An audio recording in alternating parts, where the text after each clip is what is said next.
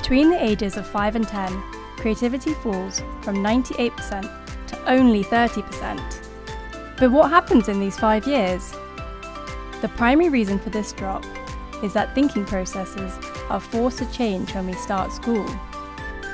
Divergent thinking, thinking that is used in play and allows for imagining original ideas, is overshadowed by convergent thinking, such as judging, and refining existing ideas, which academics are mainly driven by. When convergent thinking is prioritised in schools, imagination and creativity is sidelined. Many parents also struggle to see the long-term potential of play. So we're here to prove that by leaving children to create freely, they can have a real impact on the world around them.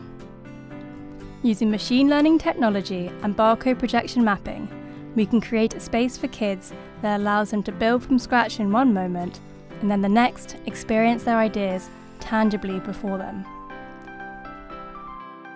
The Lego Room installation will take place in several major cities. Inside the Lego brick, children will be encouraged to play freely, building whatever Lego creation comes to mind.